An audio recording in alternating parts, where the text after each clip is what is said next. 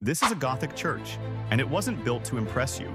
It was built to overwhelm you with its towering height. To understand why, we need to look at the mindset of medieval Europe. In the 12th and 13th centuries, the church was the center of life, power, and culture, and Gothic cathedrals were its most powerful symbols. Therefore, they were designed to bring people closer to heaven, literally and symbolically. Every vertical line was meant to lift your gaze, your thoughts, and your soul toward the heavens. Building higher was a literal attempt to reach closer to God, but achieving those impossible heights required innovation. Gothic architects introduced pointed arches, ribbed vaults, and flying buttresses, allowing buildings to stretch skyward without collapsing. There was also competition.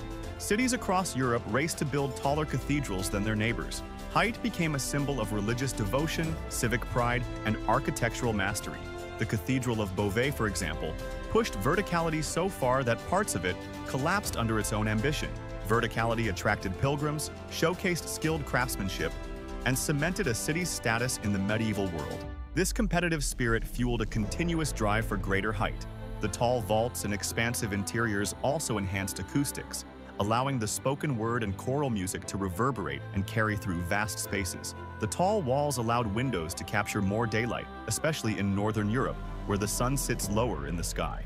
This vertical emphasis turned natural light into a dynamic, holy presence. Hit like and follow for more.